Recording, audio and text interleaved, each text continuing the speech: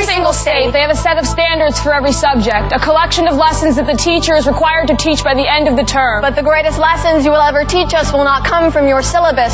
The greatest lessons you will ever teach us, you will not even remember. You never told us what we weren't allowed to say. We just learned how to hold our tongues. Now somewhere in America, there's a child holding a copy of Catcher in the Rye, and there's a child holding a gun.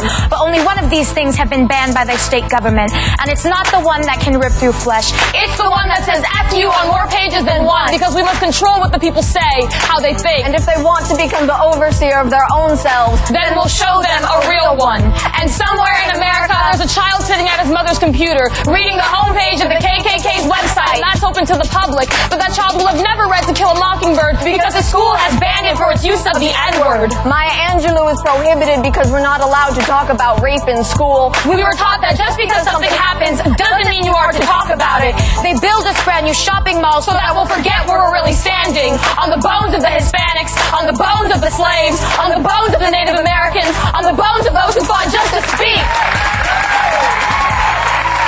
Transcontinental Railroad to Japanese internment camps. There are things missing from our history books, but we were taught that it is better to be silent than to make them uncomfortable. Somewhere in America, private schoolgirls search for hours through boutiques trying to find the prom dress of their dreams, while kids on the South Side spend hours searching through the lost and found, because winter's coming soon and that's the only jacket they have. Kids are late to class for working the midnight shift. They give awards for best attendance, but not for keeping your family off the streets. These kids will call your music ghetto. They will tell you don't talk right. Then they'll get in the backseat of a car with all their friends, sing about how they're about that life and we can't stop. Somewhere in America, schools are promoting self-confidence while they whip out their scales and shout out your body fat percentage in class, where the heftier girls are hiding away, and the slim-fit beauties can't help but giggle with pride. The preppy kids go thrift shopping because they think it sounds fun, but we go because that's all we've got money for. Because Mama works for the city. Mama only gets paid once a month. Somewhere in America, a girl's getting felt up by a grown man on the subway. She's still in her school uniform, and that's part of the appeal. It's hard to run in knee socks and Mary Janes, and all her male teachers know it too. Coaches cover up star players raping freshmen after the dance. Women are killed for rejecting dates. But God forbid I bring my girlfriend to prom. A girl is blackout drunk at the after party. Take a picture before her wounds wake her. How many pixels is your sanity worth? What's a 4.0 to a cold jury? What'd you learn in class today? Don't talk loud. Don't speak loud. Keep your hands to yourself. Keep your head down. Keep your eyes on your own paper.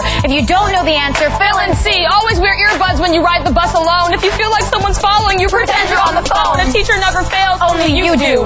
Every state in America, the greatest lessons are the ones you don't remember learning.